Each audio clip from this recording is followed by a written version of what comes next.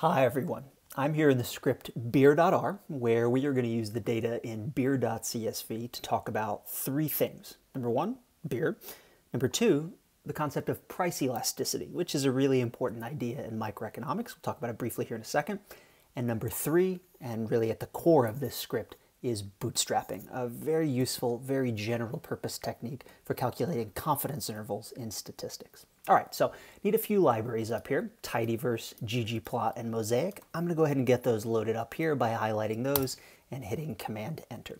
We're also going to need to read in the data set, okay? So you can either use the command line by pointing to a specific directory and file on your machine, or you can come over here to the import data set. I'm going to go ahead and walk through those scripts right here. From text base, I need to go up to my appropriate folder, which is here, and data, and beer.csv. There it is. Okay, so this is a data set on a bunch of beers. You can read the titles, it's from familiar ones like Bud to perhaps less familiar ones, Widmer, Omission, Pale, Six-Pack, etc. And we're going to talk about this column over here.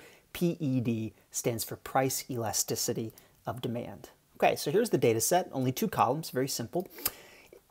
What I would encourage you to do before working through the rest of this script is to read this article that I've linked to here on Investopedia, detailing what the concept of price elasticity of demand actually represents. Very briefly, it represents a measure of price sensitivity of the consumers of a given good or service to changes in price. So, for example, if you take a given product, like, say, a six-pack of Bud Light, and you change the price by 1%.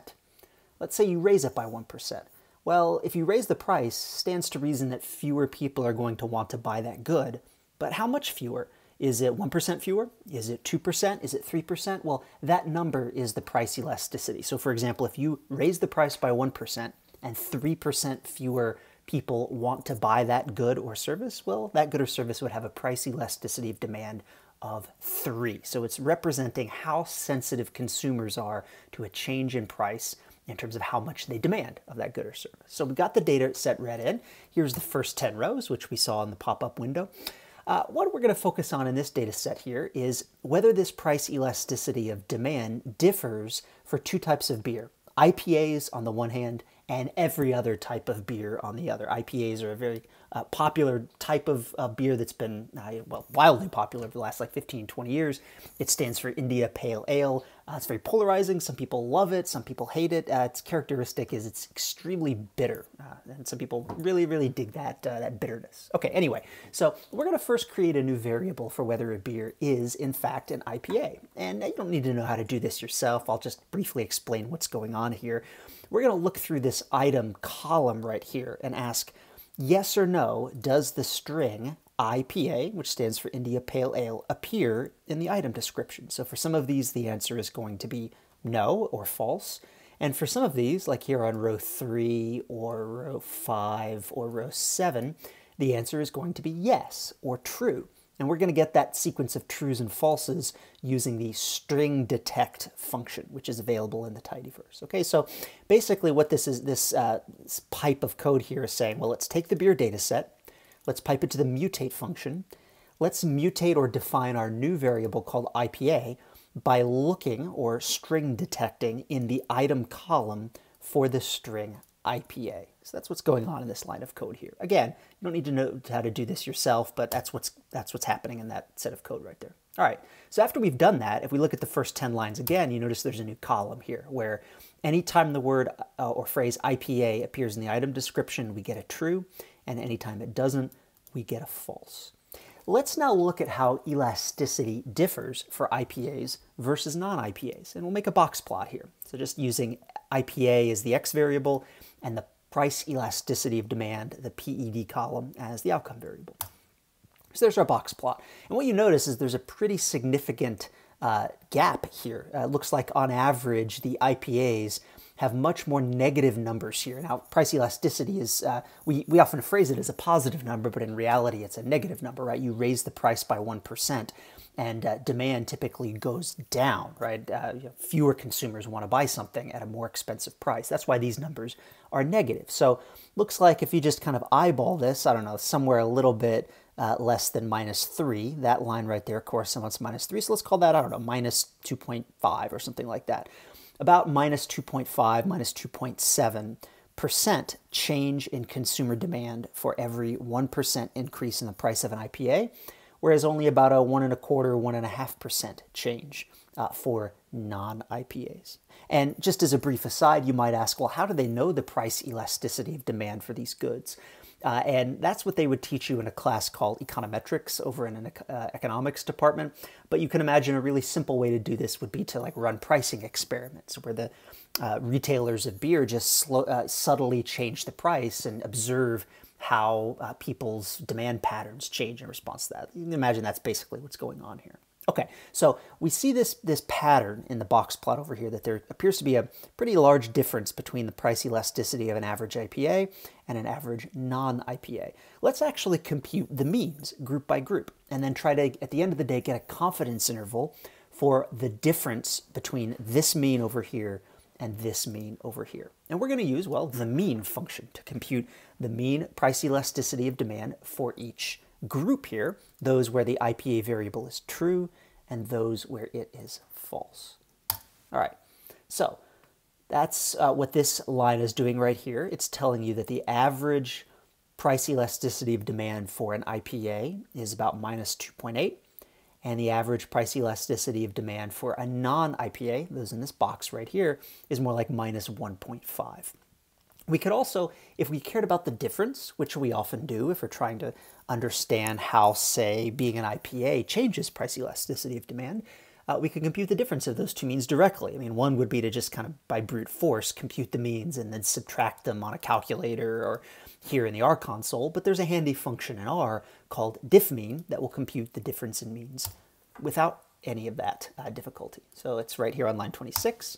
Diffmean is -1.3 right there, which is, in fact, if you were to bother to do this by hand, would be exactly the difference between those two numbers there, the average for the IPAs and the average for the non-IPAs. Okay? So the question we're trying to address in this script is, what about a confidence interval for that difference? And we are going to use the principle of bootstrapping to address that question. Remember what bootstrapping represents. It is a procedure by which we replicate the process or approximate the process of random sampling from a wider population by sampling from the sample. And those samples from the sample have to have two key criteria. They have to be the same size as the original sample, so all of your samples have to be of size n, and they have to be with replacement. And the intuition there is that if you sample with replacement from your original sample, every Bootstrap sample will have its own pattern of ties and omissions. It's kind of unique or idiosyncratic to that sample. And that pattern of ties and omissions will create variability in the statistics that you calculate. Okay, so let's bootstrap a single sample. And you notice here on line 38, the only difference between what we were doing here and what we were doing up here on line 26 is the data. Down here, we are calculating the difference of means for the original data set, -1.3. Here, we're calculating the difference of means for the resampled data set, or the Bootstrap sample. So this is just one Bootstrap sample, and you notice that we get, well, a noticeably different difference here. That's for the real data set. That's for our Bootstrap sample. And we could do this a few times to just get a little bit of intuition for how much this difference of means changes from one Bootstrap sample to the next. On line 38, we do it again. That time we got -1.18. Do it again. That time -1.2. You kind of get a feel for how different these are from one Bootstrap sample to the next. Well, the next step is to replicate it, not just once, not just twice, not just 5 or 10 times, but many, many thousands of times. And that's what's happening here on line 41. We take our basic command here, where we're bootstrapping the sample right there.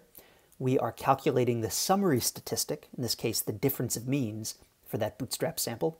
And then we are repeating that process, in this case, 10,000 times, and storing the bootstrapped sampling distribution in this object called boot IPA.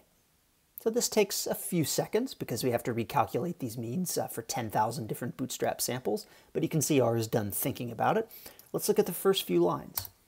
Well, there's only one column here, and it's called diff mean for the difference in means. Every row represents a different Bootstrap sample, And the number here in the diff mean column represents the difference in means between the IPAs and the non-IPAs. Again, not for your original sample, which is depicted over here in this box plot, but for each Bootstrap sample. Bootstrap sample 1, 2, 3, all the way down for 10,000 rows. Let's take a look at a histogram of this Bootstrap sampling distribution. So remember, our Bootstrap sampling distribution is stored in this object called boot IPA. So that, rather than the original data set, is actually what we're going to pass into ggplot. So we pass boot IPA into ggplot right here. That's our first layer. And then we add on a histogram layer where we are plotting a histogram for the difference of means across all our Bootstrap samples. And here they are. That is your Bootstrap sampling distribution. And if you just wanted to kind of get a 95% confidence interval by eye here, you would say, well, let's find the values here where there's 95% of the probability between what values. So like minus 2.5% over here. I don't know, eyeballing it, it's probably somewhere about right here, minus 1.45. That's about 2.5% over there. And down here, maybe minus 1.15 or so, right? It's about 2.5% there, 2.5% there, 95% in the middle. That's going to be good enough for many purposes, but you can also get R to calculate it exactly for you using the conf function. So if we ask R for a confidence interval associated with this Bootstrap sampling distribution, it tells us that our eyeballs weren't too bad, minus 1.47 to minus 1.15. Yours, if you run this script on your machine, will be slightly different due to Monte Carlo variability. Remember, bootstrapping is inherently a Monte Carlo procedure where you are simulating a random process on a computer. And while your numbers will be close because they'll have 10,000 samples, it's not going to be exact. You should be pretty close to what we've got here, but not exactly the same. All right, so just to recap, we had two groups in this data set, IPAs and non-IPAs. What we were interested in was the difference in price elasticity of demand on average between this group over here, the trues, and this group over here, the falses. Diff mean, up here on line 26, gave us the answer for our sample of beers, but we had to ask the question, what would happen if I'd taken a different sample? And that is what the bootstrapping process was able to answer for us. We simulated the process of sampling from the population by sampling with replacement from the original sample. That was what was happening here on line 41, doing that process 10,000 times for each one, recalculating the difference of means. This histogram right here represents that Bootstrap sampling distribution, and the conf function will basically get R to go in and eyeball this for you to say, well, where's 2.5% here and 2.5% there? And that interval gets you 95% of the probability in this sampling distribution right here. And that is how you bootstrap a difference of means to get a confidence interval.